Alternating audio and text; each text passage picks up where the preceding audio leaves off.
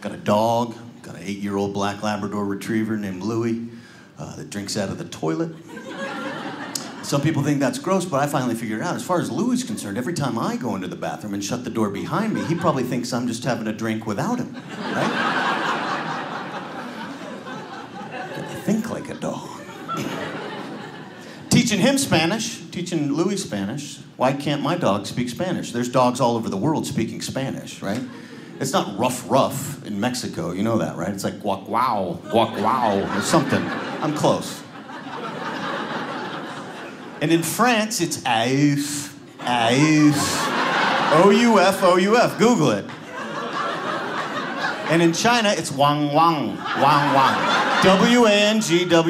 You're gonna go home and Google it. And some words he gets better than others. Like in English, I'll go, no. And then in Spanish, I'll go, no. I put some Latino machismo behind it. Because I think he's starting to speak the language, because when I got him as a puppy, he'd be like, roof. And now he goes, roof. He rolls his R's very well. 2/3 of you are on board with that. You're gonna really hate this. I sing him songs when I discipline him. It's a crazy LA thing. I read a book. You're supposed to discipline your pets with song. It could be any genre, so I chose show tunes. Yeah.